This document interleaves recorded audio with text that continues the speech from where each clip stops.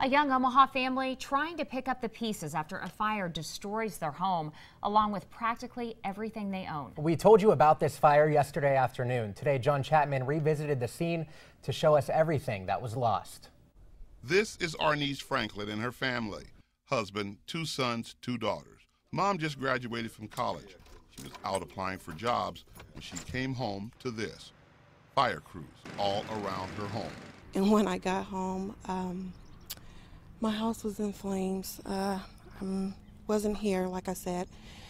My 2 little kids were home with their dad, and it appears to be that my youngest son got a hold of a lighter. He then set a blanket on fire in the basement, in which the heat rose. This young family lost everything to the fire. My school laptop, kids' clothes, our clothes, shoes, their uniforms. They go to a private school, TVs, beds, everything. Today, going back to look at what the fire left behind. Oh, this is horrible. Charred walls, burned and melted possessions. Little, if anything, can be saved. Everyone got out okay, and thanks to the Red Cross, a hotel room is now home. And her little boy has learned a painful lesson. It's a lesson learned. With producer Roger Hamer, John Chapman, WOWT 6 News.